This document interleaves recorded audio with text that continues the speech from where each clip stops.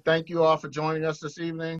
Now that everyone has joined us and have jumped on, we'd like to, like I said, thank everyone for wishing my dad a happy 75th birthday, which is a major milestone. So everyone give him a round of applause. We can see you clapping. Can't hear you, but we can see you.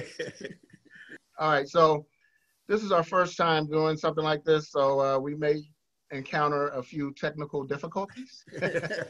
So bear with us if we do. But as many of you know, my parents, Damani and Otey Keene, have written and published a book entitled Clandestine, The Times and Secret Life of Mariah Otey Reddick. Yeah. This incredible work is based on true historical family events back in the 1800s. My dad was always interested in digging into our family history. So once he retired from Howard University, he and my mother had a lot of free time on their hands, and they decided to put it to good use. They began researching our family history in depth, and I know a lot of you on this call remember, Roots by Alex Haley. Back in the 70s. It was originally a book and became an award-winning television series. Some of you on this call may not remember that. You're probably way too young. Some of you probably weren't even born yet. But back then, I was probably, I wasn't even a teenager yet, probably going on, 12, 13 years old maybe. And I just remember how impactful that book and that show, the television show, was on my generation and the generations thereafter. So, but my dad actually began his research on his father's side of the family with the roots in Jamaica as well as Panama, where my mother and father are residing now. But it wasn't until he started digging into his mother's side of the family is when he came across the name Mariah. And that name Mariah emerged at that point. So he continued his research and he wasn't finding much information. And one day on a whim, he just decided to Google his great-grandmother, Mariah Otey Reddick. And to his surprise, there was a wealth of information regarding her and her history in Franklin, Tennessee. And that really surprised him because, this was the 1800s. So he didn't think anything would be on Google about somebody from, back in the 1800s. So there was history on how she had been enslaved, and she was just basically a figure in Franklin, Tennessee area. So that began the journey. My parents took a trip to Franklin, Tennessee in 2014, and were amazed at all the attention that Dad's great-grandmother Mariah, my great-great-grandmother, garnered, and all the history surrounding her, including being a spy for the Union, defying Confederate majors with her wit, and helping other enslaved people escape. Her name was on several plaques throughout the city. The plantation where she was enslaved is now a museum, and the quarters in which she slept is still erected to this day, and it's adjacent to the big slave owner's house. There are billboards on buildings in Franklin that contain her picture and her importance to Franklin's history. But it was when they visited the cemetery to Saint Louverture Cemetery in Franklin, where she and her husband and many of our other ancestors are buried, is when it hit my dad that Mariah's story must be told, thus birthing the book Clandestine, The Times and Secret Life of Mariah Otey Reddick. So ladies and gentlemen, I present to you the trailer for the book.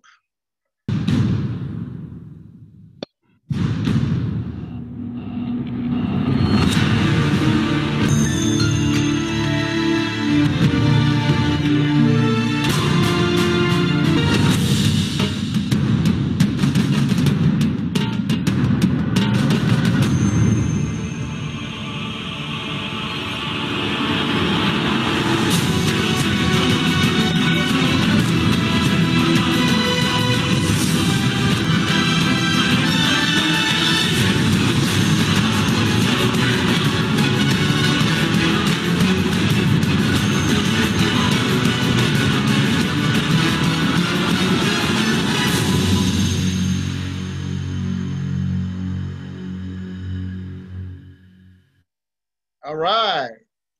So let's see, what do you think? Let's see you. All right, there you go. All right, so that is the official trailer for the book, The Times and Secret Life of Mariah Otey Reddick. So now I'd like to turn it over to the authors of this incredible piece of work, Damani, AKA William, AKA Bill Keene, and Ife, AKA Ifetayo, Carole A. Keene. And they have a very big announcement for you all. So let's give them a big hand and welcome them. Thank you. Thank you. I'll give you all right. Thank you, everybody. We are so excited. I'm telling you the truth. We're just so excited about this.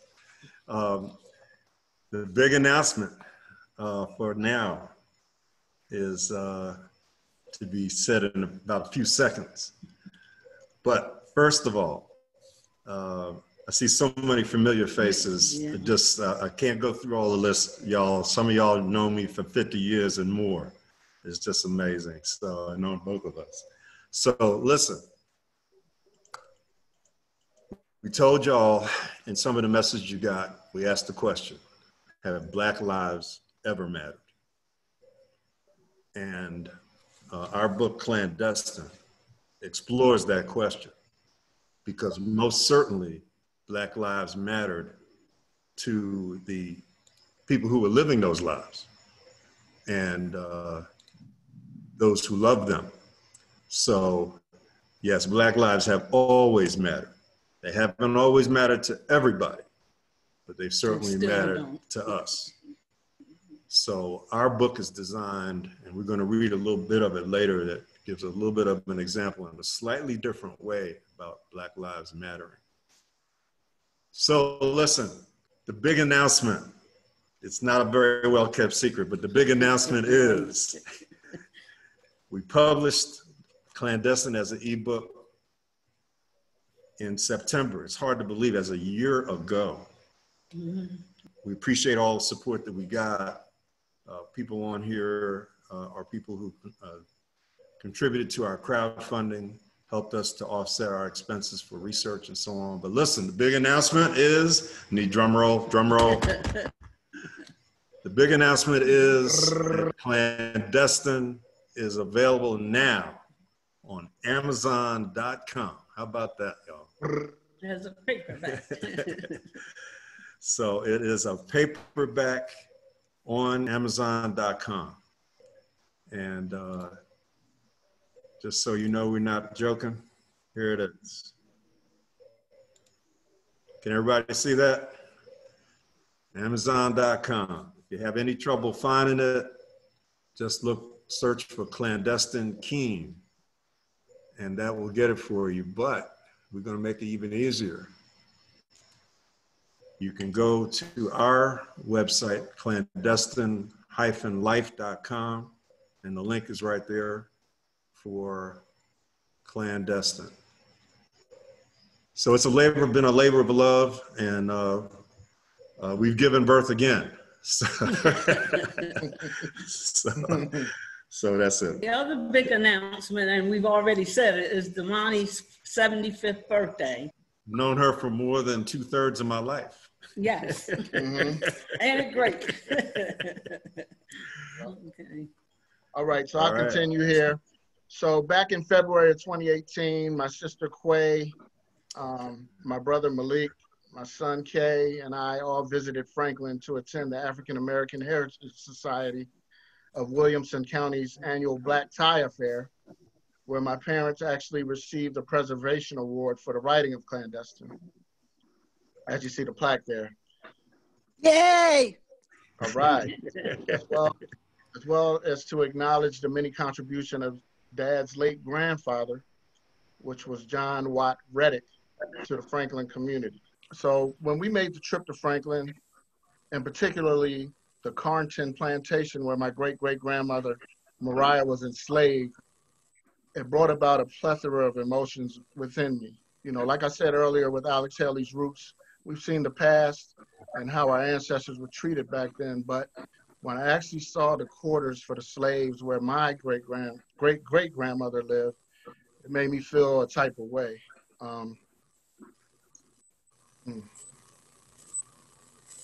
Okay.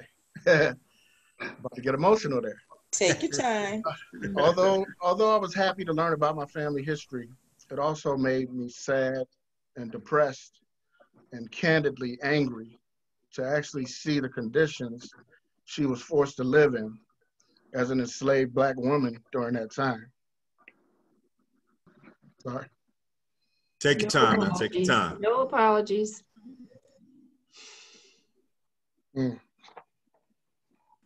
Okay, I got it. All right. So it made me think of the degree of impoverishment, racism, and inequality that she endured during those times. And it changed me and my views on a lot of things. We're all still experiencing racism, but what she lived through was on an entirely different level. It was considered property. Just think about this. At the age of 10, she was ripped out of her mother's arms, her embrace, in front of her sister, who screamed in horror. And she was taken away and never saw her family again. She was given away as a wedding gift later on. So she was treated like a piece of property, or like she was a pet, like a dog or a cat or a set of silverware, like she wasn't a person. So you can appreciate my anger. Nonetheless, she made the best of her situation. Like I said earlier, later defied Confederate majors with her wit and became a spy for the Union regardless. All of this is documented in this soon-to-be best-selling novel, a historical piece of work, Clandestine, The Times and Secret Life of Mariah Otey Reddick, which will eventually become a docu-series. And like my parents said, is now available on Amazon.com. So now I'd like to turn it over to my son, who was there, and tell us a little bit about your experience there, Kay. Hello, I'm Khalid II, also known as Kay. Sorry if you can't really see me, but We got you. yeah, I was asked to come on here and talk about my experience in Franklin, Tennessee. It was about 2 years ago when I visited Franklin with my family, and the most memorable part about it was when we visited the plantation where my great-great-great-grandmother Mariah grew up on. I remember seeing the house where the owners lived, and then looking over to the left, just a few yards away, the dilapidated shack where the slaves had to live. And on that day, it was about 40 degrees Fahrenheit, and it kept circling around in my head, like how hard and draining it must have been for the enslaved people to stay in a place like that without any sort of heating, and that they could have just been comfortable, like just a few steps away, but they weren't allowed in. It could have been easy for Mariah to give into despair when her basic rights as a human were stripped away from her and she was forced to live under these conditions. But she didn't. She held on to hope and she persevered. She accomplished many great things, such as being an abolitionist and freeing many other enslaved people. She was determined to do something meaningful in the seemingly hopeless situation and helped others do that as well. And knowing that her determination runs in my blood inspires me to this day. Very well said, young man. Very well said. All right, so Quay, are you on? Still on, Quay? I'm here. Okay, we can hear you. All right. Okay. You talk a little bit about your experience there when we were there. Okay. So after hearing my brother and my nephew. I'm just bear with me. I'm going to try not to be a snotty mess, okay? That's okay. I'm just going to start reading. Good evening. My name is Damani Keene Carson.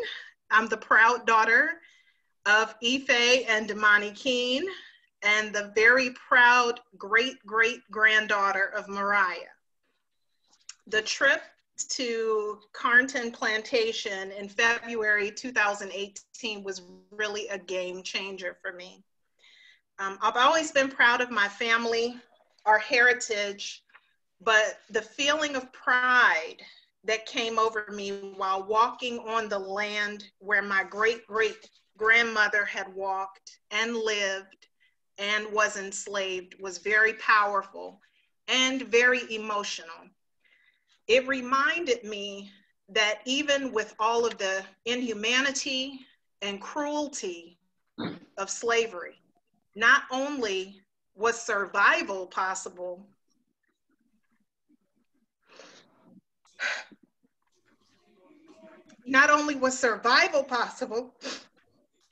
but thriving and loving and joy and persistence were possible. Mariah was an incredible woman. If I take off these glasses, I'm not going to be able to read. Hold on, y'all. Take your time, sugar.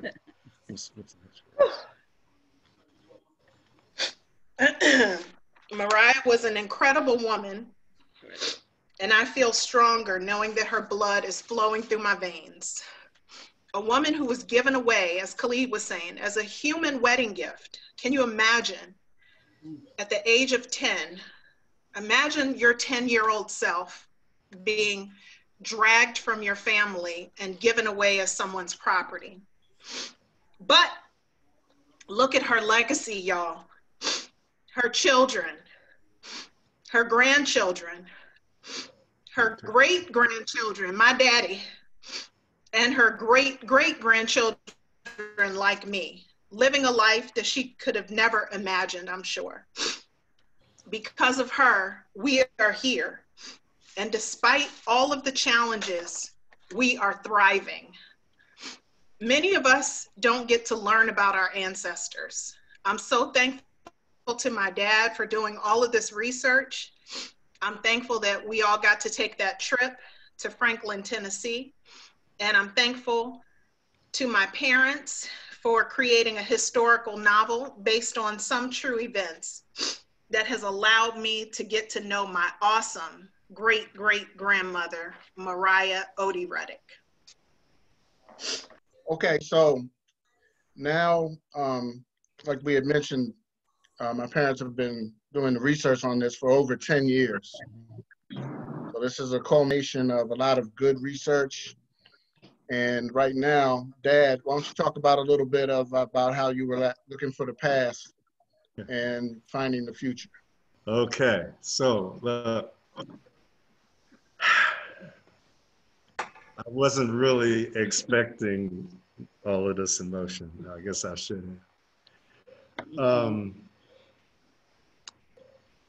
I was always curious about my family history, and as Khalid said earlier, my father's was more of a mystery than my mom's. I knew a little bit about my mom's family, and I'm blessed to have an older cousin who I hope is going to be able to join us, named Porter, who had done some initial searching and share some information. So as Khalid said, I tried to find, I got cousins here in Panama that are descended from my dad's sister, Aunt Blanche. And I tried to find them. Found some Keens, and we call each other cousins, but we can't track it down yet. They haven't done DNA, so we don't know yet. But anyway. Hey, Dad, I just want to let you know that Porter is on the call. Oh, Porter's on here. Great, Yeah, great. Yeah. So Porter James is my first cousin. His mom and my mom were sisters. So then Ife and I got our DNA tested. As a matter of fact, I mailed my DNA sample from Franklin when we were there in whatever year that was, 2018, I think. And when we got it back, it was great. We were really, you know, most interested in our African ancestry, and came up with Benin and Nigeria. And this is how we found the brother I mentioned earlier, Victor Ezianata, who's on the call from Nigeria. He's of that region where our ancestors are from. And he was very helpful, by the way, with the book and some culture of the Igbo people. And we found, you know, that we had roots in Mali and Senegal and Ghana, Central Africa, and even a little bit in Southern Africa. So that was great. We were excited, you know, and we're going to find some more information. But we also got some other surprises because the Ancestry.com gives you the opportunity to connect with people who share DNA with you. And lo and behold, we found some other relatives. Yes, we did, happily, gratefully, joyfully. In March and in November of 2018, we happily discovered that we are also the grandparents of 2 more beautiful granddaughters, Brittany Mills and Danielle Newman. And I think both of them are on the call. They're on. So, hey, y'all. Hey. They are both the daughters of our oldest son, Khalid, who is the moderator. And we are so grateful through DNA for finding our newfound family. And we are so grateful for their presence in our lives now. Our other 2 grandchildren, beautiful and wonderful, Nandi, who is Quay's daughter, Quay and Reggie's daughter, is at Spelman. She's a senior at Spelman this year. And Khalid's son, Kay, is a sophomore at the University of Florida. His mother is Mimi. We're just happy and just so tickled to have these 2 new members of the family and their families. So welcome, y'all. So Dad, now you can introduce your cousin Porter since he's on, and see what he wants to say. Okay, Porter, can you hear me? And do you need to be unmuted maybe? Yeah, I'm looking for him on the list. Porter, can you unmute yourself? Here I am in. There he is. All right, Porter. My wife. I'm the one waving the hand.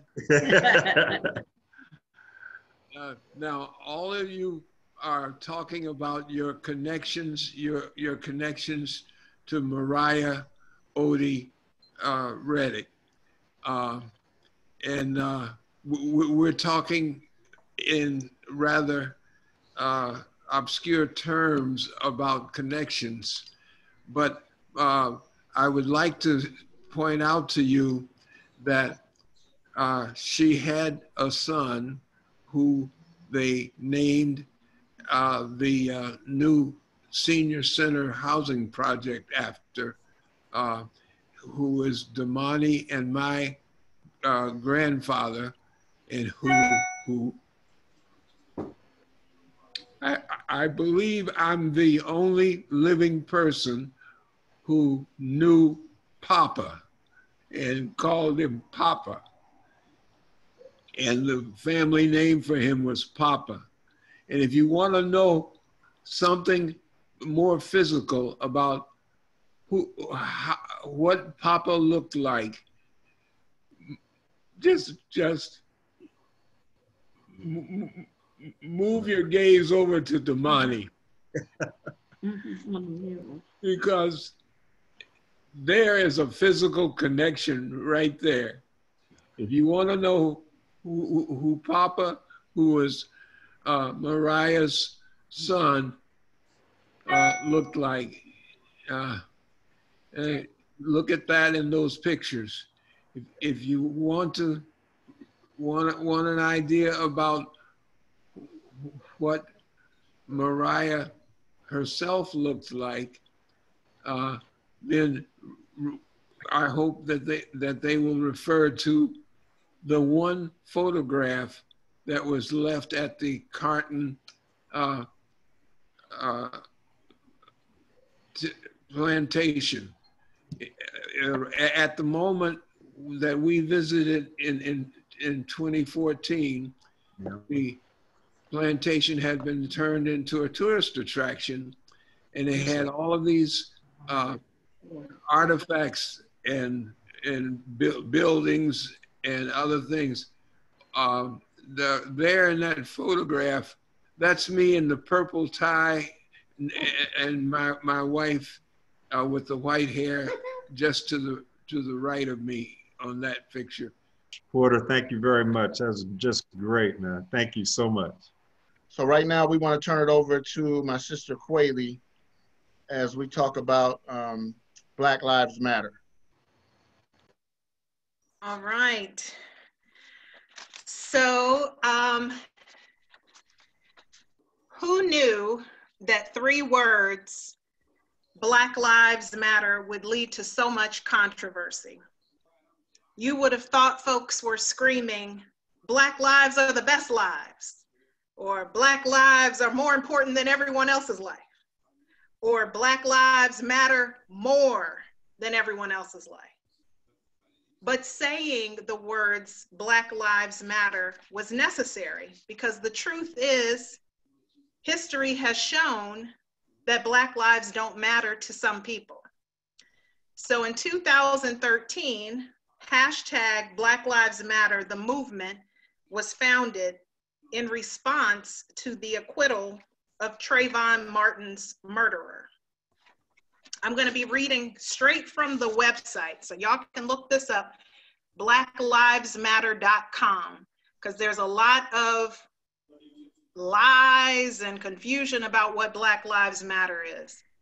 So Black Lives Matter was founded in response to the acquittal of Trayvon Martin's murderer. Black Lives Matter Foundation is a global organization in the US, the UK, and Canada whose mission is to eradicate white supremacy and build local power to intervene in violence inflicted on Black communities by the state and vigilantes. By combating and countering acts of violence. Y'all hear that? Combating and countering acts of violence. Creating space for Black imagination and innovation, and centering Black joy, we are winning immediate improvements in our lives. So what is Black Lives Matter about? We are expansive. We are a collective of liberators who believe in an inclusive and spacious movement. We also believe that in order to win and bring as many people along with us along the way, we must move beyond the narrow nationalism that is all too prevalent in Black communities. We must ensure we are building a movement that brings all of us to the front, all of us. We affirm the lives of Black, queer, and trans folks, disabled folks, undocumented folks, folks with records, women, and all Black lives along the gender spectrum. Our network centers those who have been marginalized within Black liberation movements. We are working for a world where Black lives are no longer systematically targeted for demise. I repeat, we are working for a world where Black lives are no longer systematically targeted for demise. We affirm our humanity, our contributions to this society, and our resilience in the face of deadly oppression. The call for Black lives to matter is a rallying cry for all Black lives striving for liberation. So that's straight from the website. That's the background.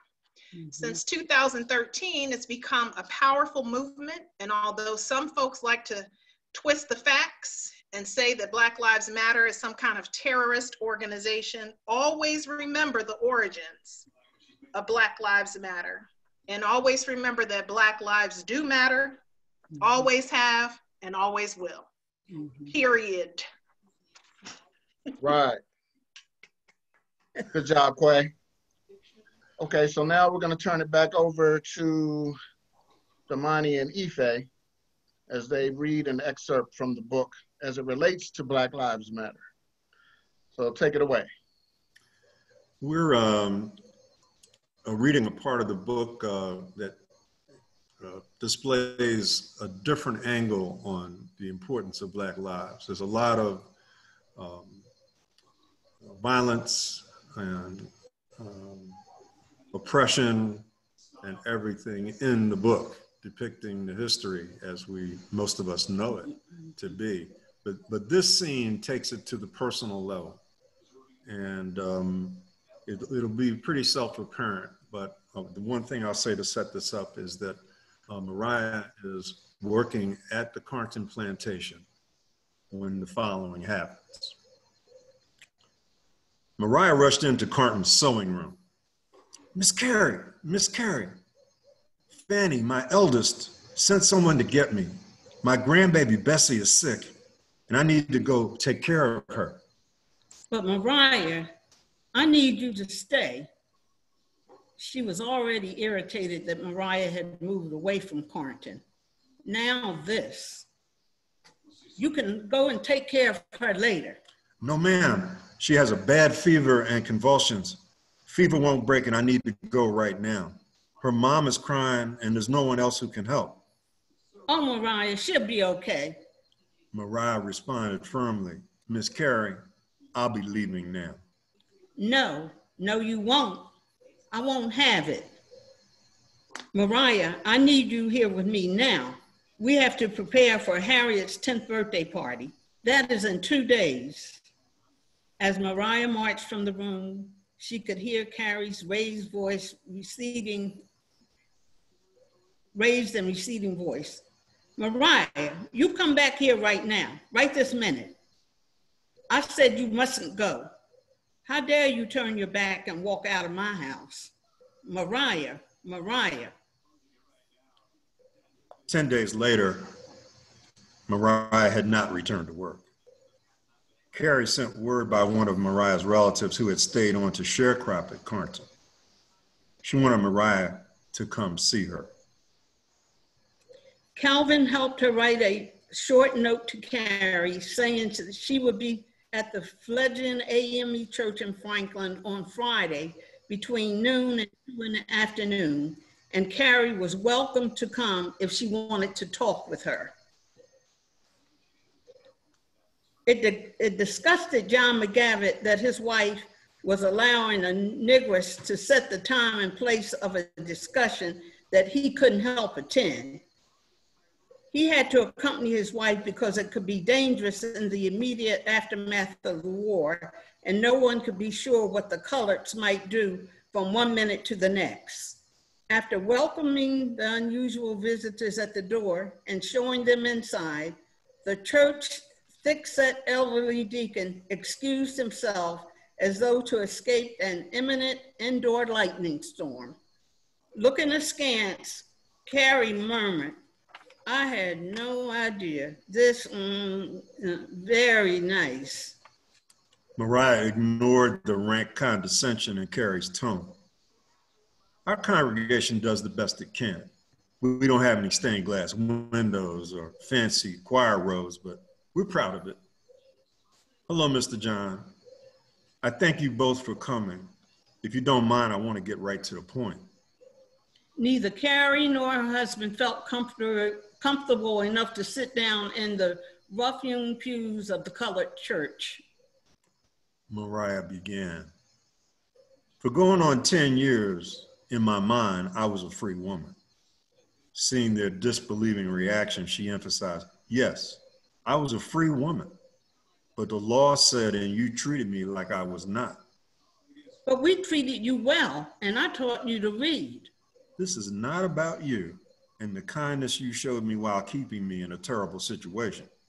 Would you be grateful if I put you in bondage, took you away from your mother, but taught you to read?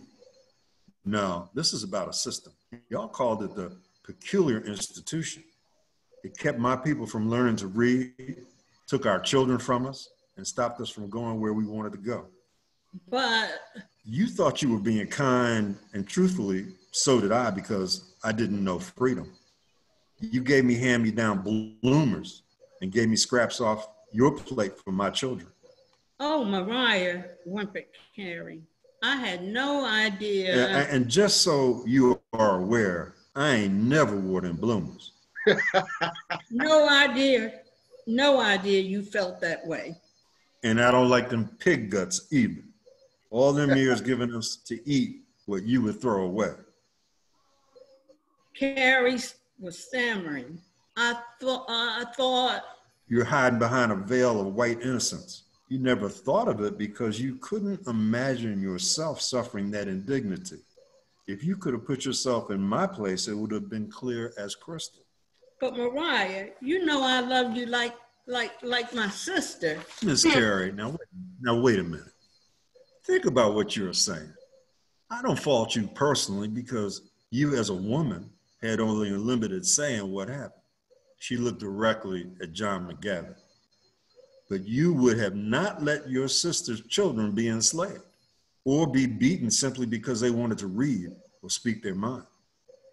John wasn't sure Mariah was still addressing Carrie or talking to him, but Carrie responded, and he was enormously relieved. Well, Carrie said slowly. John's relief was fleeting.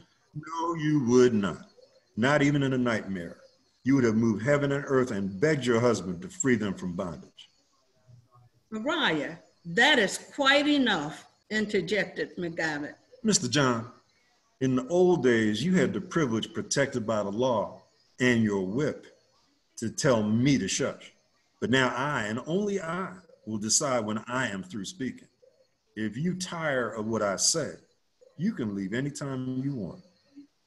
You did not afford me that privilege in those days, despite sometimes showing me and my children kindness. Negra, you will not speak to me and my wife like that. The veins in McGavin's neck bulged. His face, already pink, turned crimson. Like I said, you can leave if and you want to, but I'm free now, free to speak my mind, whether you like it or not. Right. Man, love it, love it. So right now what we're going to do is we're going to get into one of the other trailers for the book, which is actually narrated by myself and produced by yours truly and co-produced by my son Khalid. Clandestine, The Times and Secret Life of Mariah Otey Reddick is a new and exciting historical novel telling a story of intrigue and adventure centered around a love story. In 1848, Mariah, an enslaved 10-year-old black girl, is ripped from her mother's embrace as her sister screams in horror. Mariah is given away as a wedding gift and taken from Louisiana to Tennessee, never to see her family again. Clasping the amulet her mother fashioned and gave to her for protection and solace, she holds on to it and the African traditions passed down to her, including her secret African name, which means blessing. Mariah, haunted by a childhood betrayal of another enslaved girl, grows into a resistor of bondage and helps others escape slavery. Years later, while working in the household of the Confederacy's president, Jefferson Davis, she becomes a spy for the Union. A wounded Confederate officer catches her clandestinely passing military information to Union sympathizers in the rebel Army Hospital in 1863 in Montgomery, Alabama.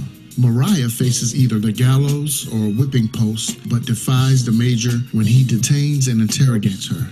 Her bravery and tenacity are sparked by the stories of her freedom-fighting ancestors, including her grandfather, who was a sharpshooter at African Fort with the Seminoles in Florida. After the U.S. Civil War, Mariah and her true love struggle against KKK violence during the era of Reconstruction while dealing with bitter political conflicts within the family, and they must thwart a traitorous colored blackmailer and abort the deadly plans of the same now badly crippled and deranged ex-Confederate Mariah had defied in the hospital, as well as his son, a fanatical deserter, both of whom are sworn to revenge. Mariah tempts fate more than once. Her world is one filled with love, danger, spirituality, vengeance, joy, grief, loyalty, devotion, resistance, and resilience. Clandestine, inspired by true events, is the story of Mariah's and her family's struggle for dignity and freedom, as told by her great-grandson Damani Keene and his wife Ife.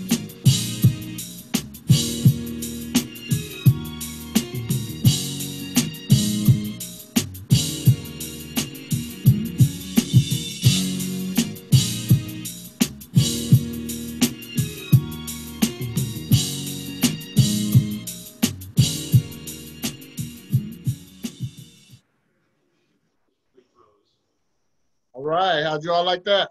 Enjoyed it. Thank you. Right. That was great. Yes. Very professional. Right, thank you very much. All right, so now, well, first, before my parents do some acknowledgements, I'd like to acknowledge Brittany and Danielle's moms, Letitia and Nevada. And want to thank everyone for being on the call and your support on the book. Make sure you go to Amazon.com. I found it. Purchase copies, not copies. Give them out as gifts. Give them away. Doing it right now. I'll turn it over. I'll turn it over to you, Mom and Dad, for the acknowledgements. Well, I just really wanted to say thank you to family, friends, supporters, donors, everyone, and really wanted to especially acknowledge and thank our editor, Ife Grady. I don't know if she's on, but if she is, thank you, Ife. So thanks, everybody. It's hard to express to you how we really feel about all of what has happened, and it's been quite a journey. Quite a journey. I'm pretty much out of words right now, which is very unusual. Right. All right. So now what we'll do is we'll turn it back over to Quay, who's going to read some testimonials. All right. Quay? Yep. All right. I'm here. I've got 3 testimonials for Clandestine, The Times and Secret Life of Mariah Otey Reddick, a saga of resistance and resilience. First one is from Vivian Peters, author and educator from New York. This is an important and thoughtfully written book, bringing to life the realities and complexities of the entire era of slavery, of life in the US before, during, and after the Civil War. By focusing on Mariah, wow, what a woman, she says, and all she encounters, readers are brought into the history on a deeply personal level. Reading it in today's world with the pandemic and the daily reminders of the social injustices that persist long after the Civil War is important. It is important to remember that even in the darkest hours, it is brave people like Mariah who stand up to injustice and lead societal change. The second testimonial is from Russ Galati, Information Systems Executive from Massachusetts. The book was extremely well done. You have a wonderful ability to take scattered facts and build a terrific story from them. I think if I could meet John Watt Reddick, I would treat him like an old friend. And of course, seeing Mariah would be like meeting a famous movie star, an amazing woman. You must be so proud of what she represents to you and to your family. A spy, a wedding gift, brave, strong, intelligent, an incredible mother, and a great wife with 2 husbands. My goodness. And the last one is from Molefi Kete Asante, who is the chair of African American Studies at Temple University and author of 90 books, including Afrocentricity and the History of Africa. And he says, Clandestine is a sweeping and unwavering fictional narrative that enlists all of the characteristic nobility of courageous Africans confronting centuries of oppression and personal agonies. Written with the gift of description and insightful literary nuances, this book represents one of the major novel experiences of our time. Awesome. Right. Dad, you wanted to show the book cover and acknowledge the artist there, right? Yes. Okay. So we'll let you get into that. All righty. An old friend of ours from Watoto School in Washington, D.C., Achille Ron Anderson, did the color, the very colorful face you see in the center of the cover. As soon as I saw it, I was on his website. As soon as I saw it, I said, we gotta use this for Clandestine. It just evokes so much to me. Motion forward. So when you combine that with the pictures from the 1800s and the early 1900s that are on the cover of the book, it just shows forward movement. And so we decided to use it, and Achille, we thank you so very much for licensing us the use of it for the book. And I'm telling you, y'all, it was amazing to hold this book in our hands. This is the proof copy, and it made it real. You know, after all of what we've been through to put it together. And the book contains illustrations, pretty unusual for an historical novel. This picture here is showing enslaved Africans who escaped to the Union lines at the war. And the document there on that page was actually written by Mariah Otey. At that time, she was Otey. Her so-called owner, John McGavick, who wrote to a Confederate general asking for a military escort for his Negroes to be taken from Franklin, Tennessee, which was close to the Union lines, down to Montgomery, Alabama, where they would be safe and would not be seized as contraband. And this is where Mariah ended up working in the household of Jefferson Davis. And family lore is that she was a spy. So we tell that story. And I want to say one other thing. We, in writing the book as a novel, we created a backstory for Mariah. As so far, even though our DNA shows that we go back to parts of West Africa, we did not know in particular where she came from, but we made her ancestor, her grandmother, an Igbo from that region that is now Eastern Nigeria and part of Benin. And then when we get our DNA back, guess what? So that was really something. Yeah. So we had several people. I mentioned Victor already. We also had Isiji Agwele and Waji Jumino, both from Nigeria, who helped us to be sure that what we were saying was reasonably accurate.